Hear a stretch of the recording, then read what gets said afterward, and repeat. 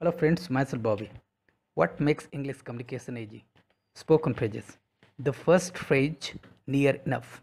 Near enough. Near enough means almost exactly.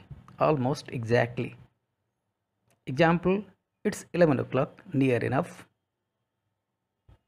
Second phrase, as well. As well. As well means in addition to something or someone else. Example, I would like a glass of juice and a glass of water as well. Second, this one is third. Bujambari. Bujambari. Bujambari means a very close friend. A very close friend. Example, my viewers are my Bujambaris. I hope you understand.